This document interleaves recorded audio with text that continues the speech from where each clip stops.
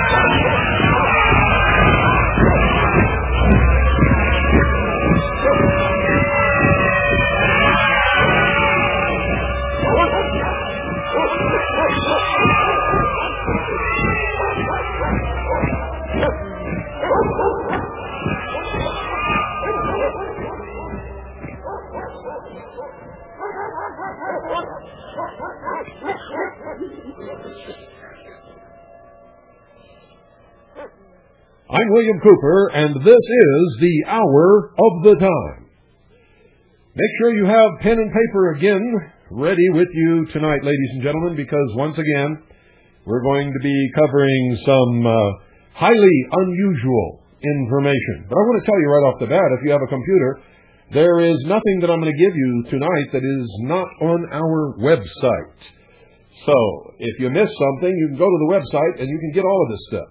Well, not quite all of it. Almost all of it. Let me put it that way.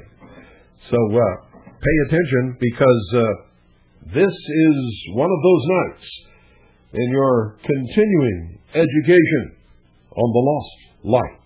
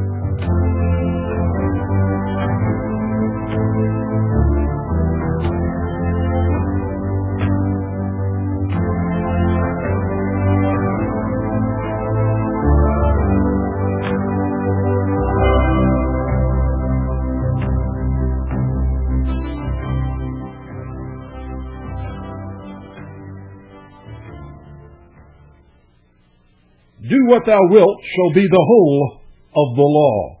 This according to the Thelemic order of the Golden Dawn. At the very top of their emblem, ladies and gentlemen, is the symbol of the rose.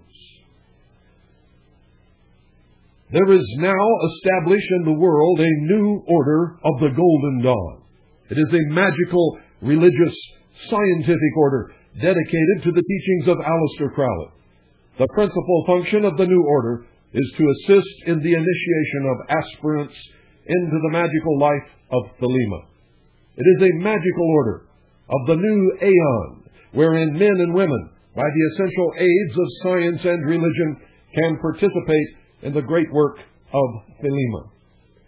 The new order of the Golden Dawn is called in the Latin tongue Novus Ordo Aurora Aurea. It is also called the Order of the Thelemic Golden Dawn. The Golden Dawn now embraces and upholds the law of Thelema and seeks to extend that law in the world to establish the new kingdom of Horus upon earth. The rising god of the new temple is Horus, the crowned and conquering child of the new aeon. Born from the past, aeons of Isis and Osiris, the old temple has been transformed into a new temple for our Lord Horus to indwell, that the great work of the new aeon may be accomplished in his name. Love is the law, love under will. Those of you who have been listening to this broadcast for quite some time will have no trouble interpreting what I just read. Those of you who have not probably think it's just a bunch of mumbo-jumbo, but I can assure you that it has the utmost importance for your future well-being and the future freedom of your children and grandchildren. Aeon, as you know, means age in the Greek. So new aeon means new age. It is the magical order of the new age, wherein men and women, by the essential aids of science and religion, meaning their religion, can participate in the great work of Thelema. And for all practical purposes, you could just leave off of Thelema, because the great work is, after all, the great work.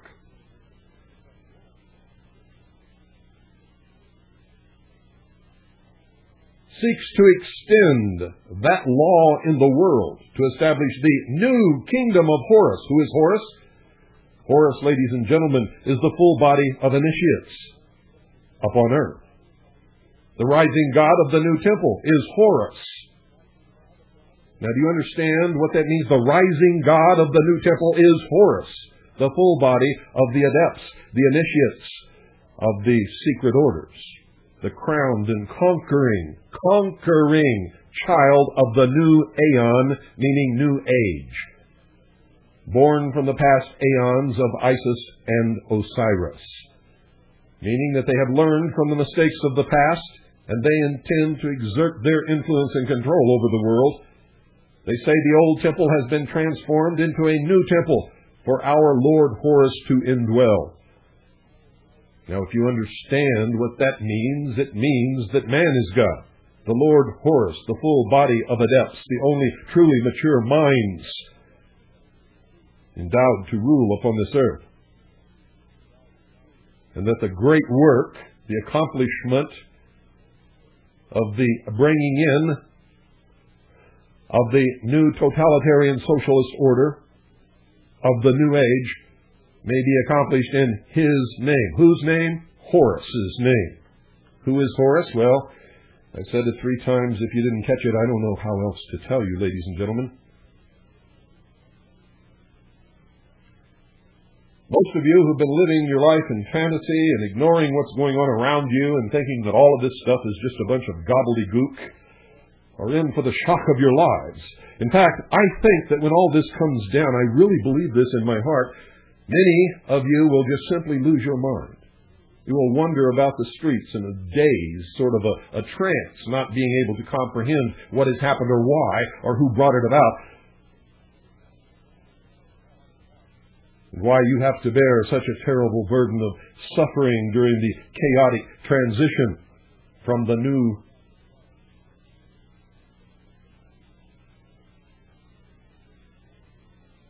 disintegration of the old society to the old implementation of the new world order.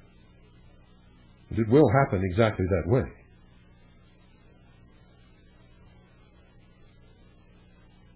Why did I put it in those terms, ladies and gentlemen? Because there truly is nothing new under the sun. I know that many of you believe that you know the story of Christopher Columbus. I think that most of us, especially in the United States of America, in Spain, probably in the great maritime countries of Europe, such as Portugal and England and Holland, have studied the life of Christopher Columbus at some point in our lives, and if not, we at least cursorily brushed over it in school. And the story is different depending upon where you hear it, but I can guarantee you the public or exoteric version of the story is not the true tale, ladies and gentlemen. And they hear a different story in Latin America and in the Caribbean Ocean and the Gulf of Mexico than they do in North America. And there is a different story told in Spain and in Portugal and in England that is told in the Americas. Which story is the correct story? And why is it important that we should know these things? And what does it have to do with the MGM Grand Hotel in Las Vegas, which, ladies and gentlemen, from the air is a huge, gigantic green cross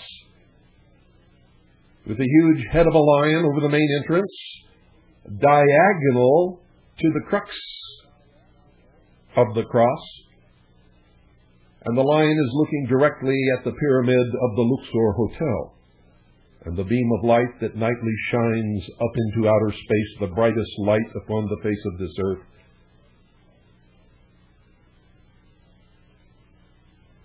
What is the connection? Is there a connection? Well, I can guarantee you there is. Oh, yes, ladies and gentlemen, there is.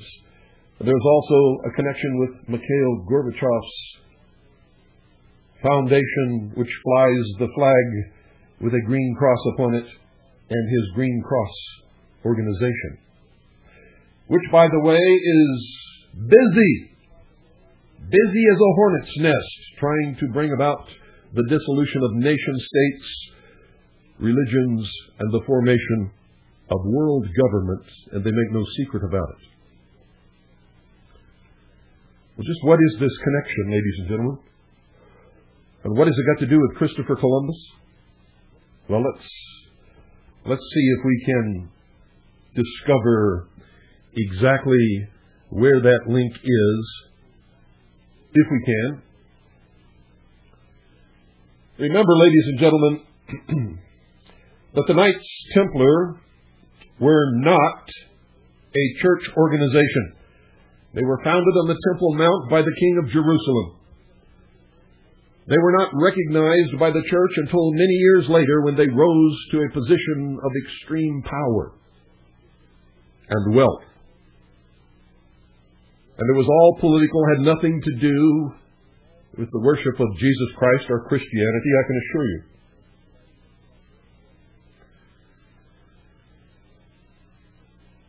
And they never, in their history, protected the pilgrims on their way to and from the Middle East. That is a myth. A complete myth, ladies and gentlemen. One of their goals was to rebuild the Temple of Solomon. But that is a metaphor for their true purpose, ladies and gentlemen, which had nothing to do with building a stone temple upon the mount in Jerusalem. It had to do with the perfection of humanity and the bringing about of a new race of men. So with that small a bit of knowledge to prepare you for what I'm going to give you now. I hope that you will be able to understand it.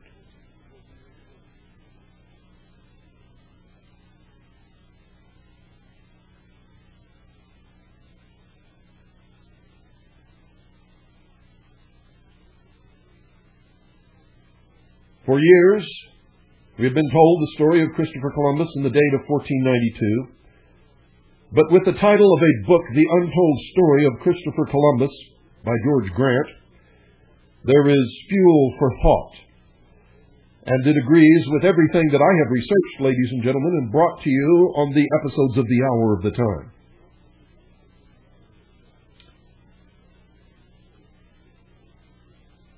James Wolfe lived a year on San Salvador Island in the Bahamas. He had to read the untold story. So in a nutshell, he wrote a few strings of what he learned. Seems as if Mr. George Grant, in his book, The Last Crusader, sees the trip as a way to raise money to help fund another crusade. An hour before moonrise on October the 11th, Columbus saw, or thought he saw, a light in the darkness along the western horizon. He wrote, and I quote, like a little wax candle rising and falling, end quote. In his daily logbook entry for December the 26th, 1492, the Admiral wrote, quote, I hope to God that when I come back here from Castile, which I intend on doing, that I will find a barrel of gold for which these people I am leaving will have traded, and that they will have found the gold mine and the spices, and in such quantities that within 3 years the sovereigns will prepare for and undertake the reconquest of the Holy Land. I have already petitioned your holinesses to see that all the profits of this my enterprise should be spent on the conquest of Jerusalem. And your highness smiled and said that the idea pleased them, and that even without the expedition they had the inclination to do it. In a letter to Isabella, he asserted, the argument I have for the restitution of the Temple Mount to the Holy Church is simple. I only hold fast to the Holy Scriptures and to the prophetic citations attributed to certain holy men who were carried along by divine wisdom. Remember with what little cost you undertook the reconquest of Granada, and with what great reward. Later, in a letter to Pope Alexander VI, he underscored the seriousness of his intentions. The enterprise must be undertaken in order to spend any profits therein for the redemption of the sepulchre and the Temple Mount unto the Holy Church. And 2 more times he wrote, I must repeat, for the execution of the enterprise to the Indies, neither reason nor mathematics nor cartography were of profit to me in the manner that the prophecies of Scripture were. This is what I have to report concerning the liberation of Jerusalem. Be glad. If there is any faith in us, the enterprise is bound for victory. At the time, I was motivated by the Scriptures to go to discover the Indies. I went to the royal court with the intention of entreating our sovereigns to specify revenues that they might accrue to be spent on the reconquest of Jerusalem. So this last crusader set sail for Jerusalem, and somewhere along the way, ladies and gentlemen, he discovered America. Sounds like a Knight Templar to me. But still the question was he connected to the Templars? Bajant and Lay, in their book, The Temple and the Lodge, write that in Portugal, the Templars were cleared by an inquiry and simply modified their name. I revealed this to you many years ago, becoming the Knights of Christ. Vasco da Gama was a Knight of Christ. Prince Henry the Navigator was a Grand Master of the Order. Ships of the Knights of Christ sailed under the Templars' familiar red Pate cross. And it was under the same cross that Columbus's 3 caravels crossed the Atlantic to the New World. Columbus himself was married to the daughter of a former Grand Master of the Order and had access to his father-in-law's charts and diaries. Stephen Howarth, in his book, The Knights Templar, feels that due to the Templars' secrecy and unknown events, fantastic notions and myths can neither be proved nor disproved. And of course, that is what they want you to believe. Thus, some people like to believe that the Templars found the Ark of the Covenant. Surviving Portuguese Templars were absorbed into a new royal military order. Christopher Columbus was a Templar. Brother John J. Robinson writes in his book, Dungeon, Fire, and Sword, in Portugal, King Denis I took both men and properties of the Templars into a new secular order called the Militia of Jesus Christ, or more popularly, the Knights of Christ, responsible directly to the king. In 1319, the order received the papal blessing of John the 22nd, who recognized it as a revival of the Knights Templar. Its most famous Prince Henry the Navigator and Vasco da Gama. The Knights of Christ used the distinctive red cross pate worn by the Templars, the same cross that artists used to decorate the sails of Columbus's ships, the Niña, the Pinta, and the Santa Maria. But, and this is cleverly omitted from the book, ladies and gentlemen, and from the book review, the flag Columbus planted on the beach when he landed for the first time in the New World was a white flag bearing a green cross. And all the while, the King and Queen of Spain thought that he went there to claim that land for him and rightfully should have planted the flag of the Royal House of Spain. But that is not at all what happened.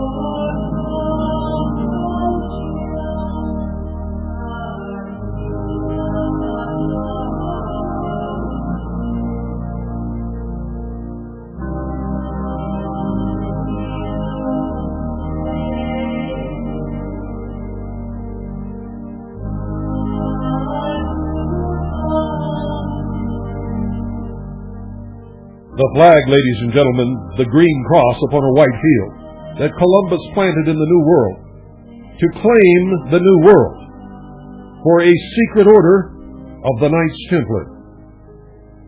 And that is the truth.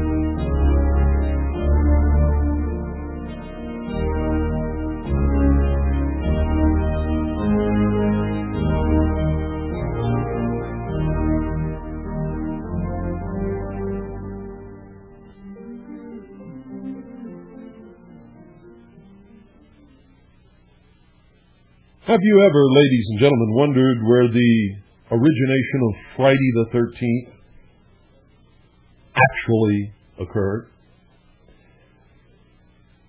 Well, it occurred in France. And I'm going to tell you that story now. I've told it to you before. But you see, I always get these letters from people who say, "I don't believe what you're saying, Bill Cooper." So I will read you the research of someone else. Nancy J. Gill. And here's what she says. "I recently checked out a book from the library called Off the Road, a modern-day walk down the Pilgrim's Route into Spain. Copyright 1994, published by Simon & Schuster. The author, Jack Hitt, decided to sidestep an anticipated midlife crises by abandoning his safe, comfortable American life to follow the pilgrimage route to Santiago de Compostela, Spain, the putative final resting place of St. James the Apostle. Lasting 2 months or more, depending on the starting place, the walk traditionally winds up just before St. James' feast day, July 25th. Along the route of Europe's oldest form of package tour, he encountered a varied cast of characters and a host of legends, and one in particular caught my eye. And this is the story. The King of France at the turn of the 14th century was known as an uncommonly handsome man. He was called Philippe le Bel, the Beautiful. Philip the Beautiful. An ironic epithet for a king of Gothic pitilessness. Because of the French king's constant financial problems, relations between Paris and Rome had degenerated into a ludicrous state of affairs. The Beautiful had exhausted all the usual medieval methods for balancing the books. He had stolen all the property that he could. He had arrested all the Jews and taken their wealth. He had devalued his currency. So as a last resort, he tried to tax the church. But Pope Boniface VIII was a fat and dissolute pontiff. One contemporary described him as nothing but eyes and tongue in a holy, putrefying body, a devil. The Beautiful himself openly referred to him as your fatuity. But Boniface knew the rules of the game as well. And this is the true story, ladies and gentlemen, of the Beauty and the Beast. And the end of the story is the hopeful reunion between all of these warring factions, some beautiful, some ugly, but absolutely necessary to bring the world together into one. The Beautiful himself openly referred to him as your fatuity. Can you imagine that? Calling the Pope such a name? In retaliation for France's new fiscal arrangements, the Pope issued a dictum forbidding the taxation of the clergy. And here you have a rock and a hard spot. So the Beautiful closed French borders to the exportation of gold bullion, cutting off Rome's transalpine money supply. And to rub it in, he arrested the Bishop of Pamiers and charged him with blasphemy, sorcery, and fornication. And you know what? At least some of it was probably true. So the Pope issued a bull condemning the arrest and revoked some of the Beautiful's papal privileges. Well, Philippe le Bel burned his copy of the bull in public. And folks, for those of you who don't understand all of this, a bull is not an animal with horns here. A bull issued by the Pope is an order, as a matter of fact, an edict, if you will. The Pope, in turn, delivered a stinging sermon filled with ominous warnings that the church was a creature with one head, not a monster with two. And the Beautiful issued charges in absentia against the Pope himself, alleging blasphemy, sorcery, and sodomy. Fornication wasn't big enough for the Pope. Had to be sodomy. The Pope, in turn, excommunicated the Beautiful. Now, that's a real serious thing in those days, folks. He compared the French to dogs and hinted that they lacked souls. His nuncios leaked a rumor that the pontiff might well excommunicate the entire country. Sound a little like your children at play in the backyard?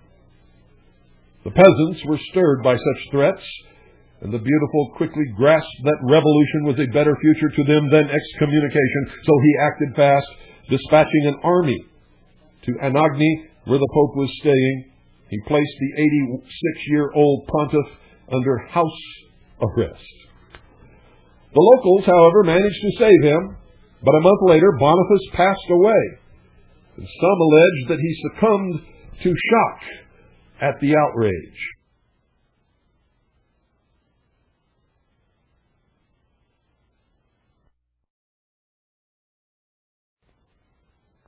Beautiful returned to his economic problems. His wife died in 1305, and since he no longer would have to kiss a woman's lips, he applied for membership in the Knights Templar. The permanent Knights of the Paris Temple may have suspected that his intentions were less than pious, and did something almost unspeakable. They blackballed the king. Now, in case you don't know what that means, even today in the Masonic Lodge, when a member, or when a profane is proposed for membership by one of the order, all of the members are given two little balls, one white and one black. And a box is passed around amongst the membership. And folks, when the box is opened, if there is one black ball in the box, the candidate cannot be admitted for initiation into the order or into the lodge. So apparently, Philippe le Bel received at least one black ball in the box when the Templars passed the box around the membership, for they blackballed the king. Now, you don't just blackball a king. The following year, the Grand Master of the Knights Templar, Jacques de Molay, returned to Europe from the Mediterranean in a show of luxury. He was accompanied by 60 knights and a baggage train of mules laden with gold and jewels. And around that time, the Beautiful was more desperate than ever to solve his messy state finances. He tripled the price of everything in France overnight. An open rebellion broke out in the streets. Rioters threatened to kill him. He fled to the Parisian temple and begged the knights for protection. Oh, how humiliating! So in the fall of 1307, Philippe le Bel, the Beautiful, arranged a state action impressive even in these days of data highways and rapid deployment teams, because this is something that is so difficult to pull off. On September 14th, he mass-mailed a set of sealed orders to every bailiff, seneschal, deputy, and officer in his entire kingdom. The functionaries were forbidden under penalty of death to open the papers before Thursday night, October the 12th. The following Friday morning, October the 13th, alert to their secret instructions, armies of officials slipped out of their barracks. By sundown, nearly all the Knights Templar throughout France were in jails. One estimate puts the arrest at 2,000, another as high as 5,000. Only 20 actually escaped from France. The initial charges were vague, but they didn't sound good. A bitter thing, a lamentable thing, a horrible to think of and terrible to hear. A detestable crime they were accused of, an execrable evil, an abominable act, a repulsive disgrace, a thing almost inhuman, indeed alien to all humanity, has, thanks to the reports of several trustworthy persons, reached our ear, smiting us grievously and causing us to tremble with the utmost horror. What followed was so foul, according to folklore, that Templar sympathizers cursed the day itself, condemning it as evil, Friday the 13th. whose reputation, ladies and gentlemen, has never recovered. And because of it, and because of the torture that followed, worked upon the Templars in their captivity, and the eventual burning at the stake of almost all of them, including their Grand Master, Jacques de Molay, the Templars who had fled France, and all of the Templars who were residing or traveling or happened to find themselves in other countries at the time, went underground, moved into the various fraternal orders that existed at that time, and rose to the top and took them over. Some went to Scotland and fought with Robert the Bruce and were rewarded for their heroism, their valor, and their military help at a time when he needed it. At a time when their help actually gave Scotland the edge and they won their freedom from England and formed the Scottish Rite of Freemasonry.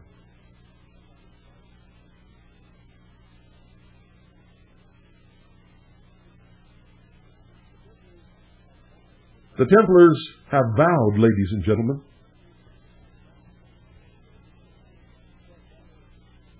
to strike back and destroy all the monarchies in the world, topple the kings and queens and princes from their thrones, to destroy the church, all existing religions, as they put it, and shackle the mob.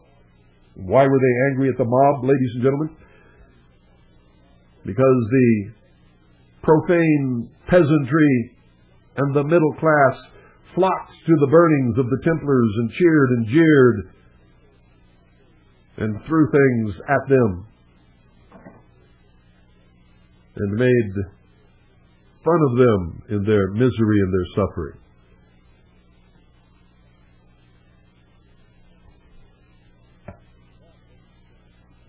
And that, ladies and gentlemen, is the origin of Friday the 13th. It is also why some of the most terrible upheavals in the history of the world since then have occurred in October. You ever hear of the October Revolution? The October stock market crashes, not one, not two, not three, a whole bunch. And guess what's going to happen next month, folks?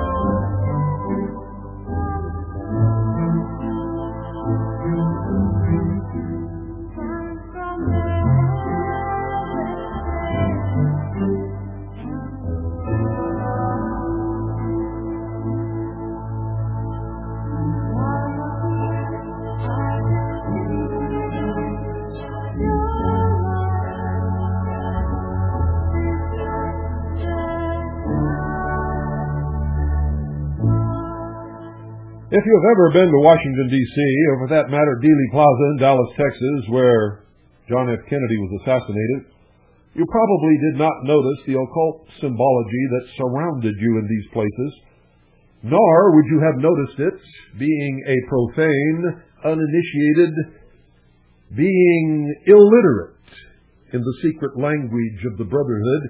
You would not have noticed the same exact symbols in the outer courtyard of the Vatican, which is, ladies and gentlemen, a round temple of the sun, similar to Stonehenge, with an obelisk standing erect in the center, and there is always a reflecting pool. Usually somewhere around there will be a triangle of some sort or a pyramidal structure. There will always be columns. Recognize any of that, ladies and gentlemen? In case you don't know what an obelisk is, the Washington Monument is an obelisk. Pat Buchanan identified himself as a member of these secret orders last Christmas when he sent out as a Christmas card a picture of an obelisk with a red ribbon tied around its base, the two bows, or the two loops of the bow, signifying the testes. For the obelisk is really the symbol of the phallus of Osiris, the lost word, the lost light, the severed part which Osiris was unable to find. Remember that the sun is the doctrine, Osiris. Isis is the church, the moon. The full body of adepts, the initiates, the Illuminati, or the child Horus, all searching for the lost word, the generative force, if you will, the creative power of God that is within them. And if you've been to the Luxor Pyramid Hotel in Las Vegas, I'm sure that many of you went through the 3 different entertainment acts called the Search for the Obelisk, and did not even realize that you were in a temple of initiation, and that when you left, in your subconscious, you were a Freemason, Master Mason, as a matter of fact, at that point, but without portfolio and without conscious memory or knowledge of what had just happened to you. In Washington, D.C., you will see the symbology everywhere.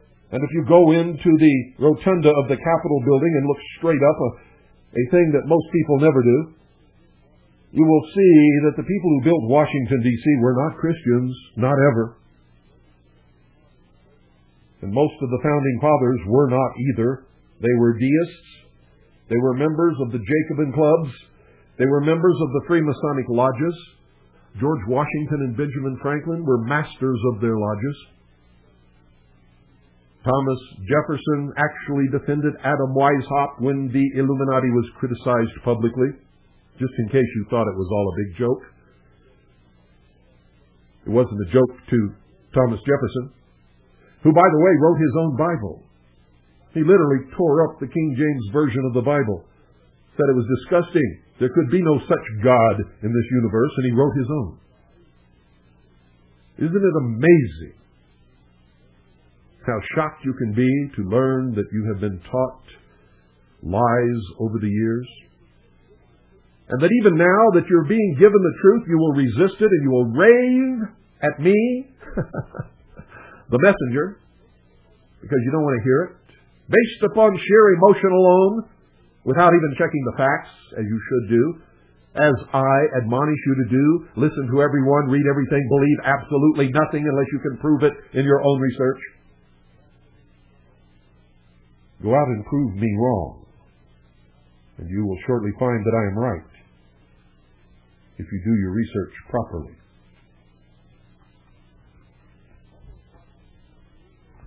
Also in Washington, D.C. is a building called the Pentagon, which houses the Magi. For the senior ranks of the military, there is made up in that circle of men a secret order founded by George Washington called the Knights of the Golden Circle. Its first chapter was formed among the officers who had served with George Washington during the Revolutionary War. Most of them were also Freemasons. A pentagon, ladies and gentlemen, is but a very thin disguise for a pentagram. That's right, for a pentagram. For a pentagon is made up of the lines drawn from the tips of the points of the pentagram, or the five-pointed star, to form a pentagram. Within every pentagon is a pentagram. Just in case you weren't aware of that.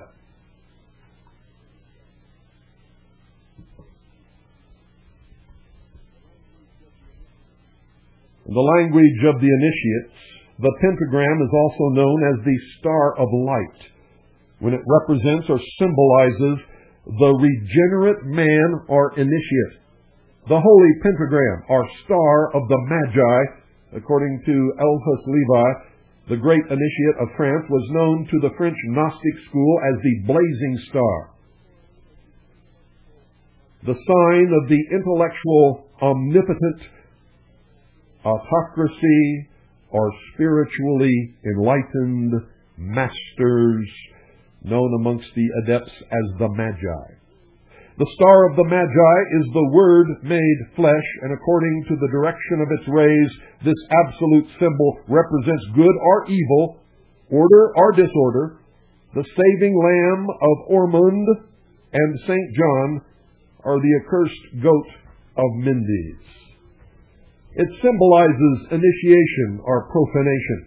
It is at once Lucifer or Vesper, the morning or evening star. It is Mary or Lilith, victory or death, light or darkness.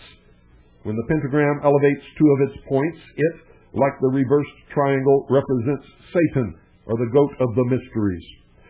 When it elevates the one point, it is that star of light representing the Savior, goodness, virtue, adoration, reverence. And by Savior, they do not mean Jesus the Christ. They mean the Christ within, the God in man, the intellect that will ultimately make man God. The pentagram is the figure of the human body with its four limbs and a single point representing the head. The human figure with the head downward naturally represents a demonic force, intellectual overturning, misuse of the intellect, disorder, and final insanity. In the magic of the Magi, the hidden science of the occultists, it is a veritable law of the three worlds. The pentagram is an absolute sign, old as history, and more than history, exercises an incalculable influence over souls. The sign of the pentagram is also called the sign of the macrocosm, and represents what the Kabbalists call microprospos. A complete understanding of the pentagram offers man the key to the two worlds. It is the absolute in philosophy and science. The ancient Magi drew the sign of the pentagram on their doorsteps to protect them against evils and to seek the help of all that is good. The G, which ancient Freemasons placed in the center of the blazing star, signified gnosis and generation. It also symbolized the two sacred words, at the same time having reference to the grand architect or universal builder. All the mysteries of the Magi, all the symbols of the gnosis, all the figures of occultism, all the Kabbalistic keys of prophecy are summed up, ladies and gentlemen, in the sign of the pentagram, which was pronounced by Paracelsus the greatest and most potent of all signs. Those who paid little heed to the sign of the cross trembled at the sight of the star of the microcosm.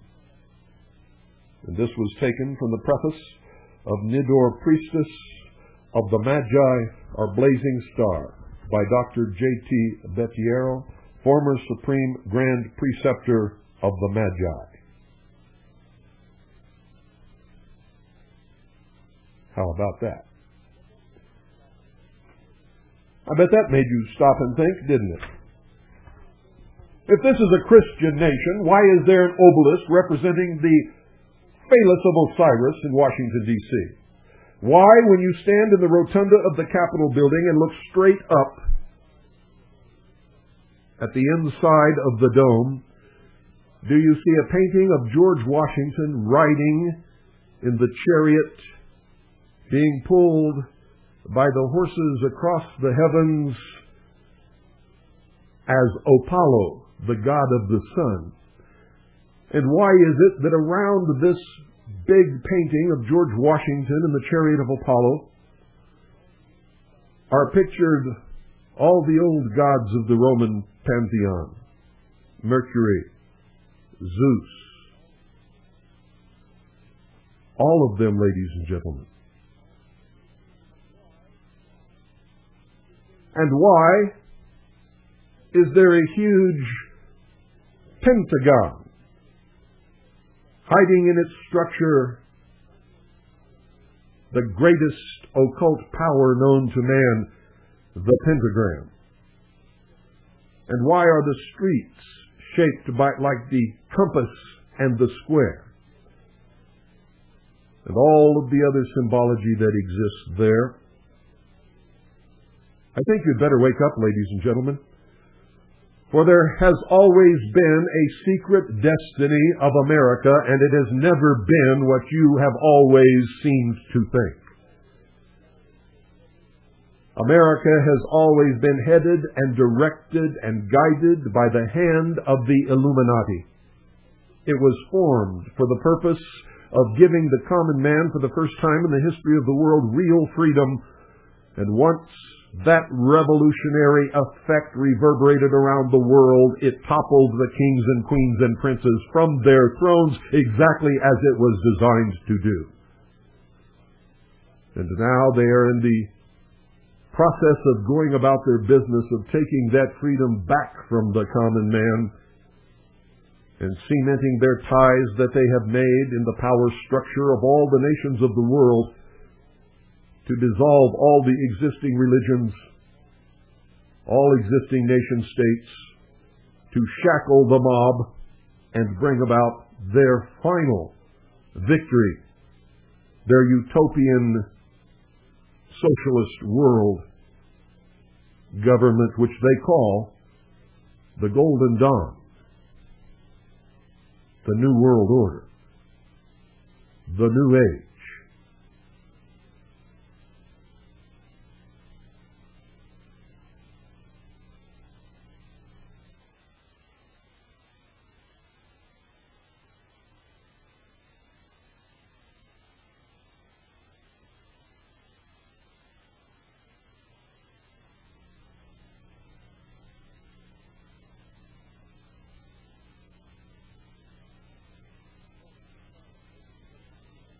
That moment of silence, ladies and gentlemen, is to let at least some of what you heard tonight sink in. For it had better sink in, and you had better wake up very quickly. For you've been had.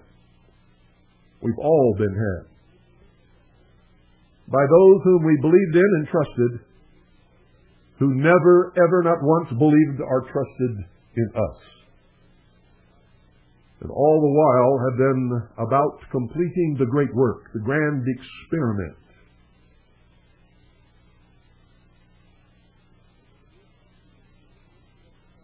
They believe that the end justifies the means, and there is nothing, absolutely nothing, that they will not do to accomplish their ends.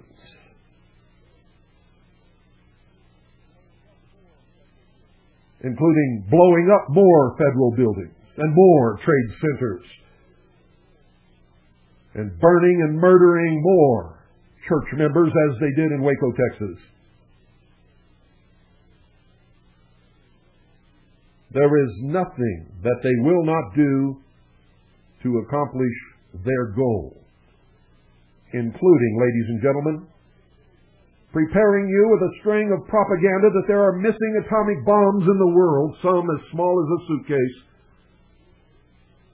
And once they have prepared you for the proper length of time if they believe there is no other way to disarm the people of America and bring about the totalitarian state that they want, they will, and I tell you this, they will, and you can bet on it, you can take it to the bank, they will detonate an atomic bomb in an American city. Good night. And God bless each and every single one of you. And may God reach down in His big, endless bucket of mercy and save this republic and its people.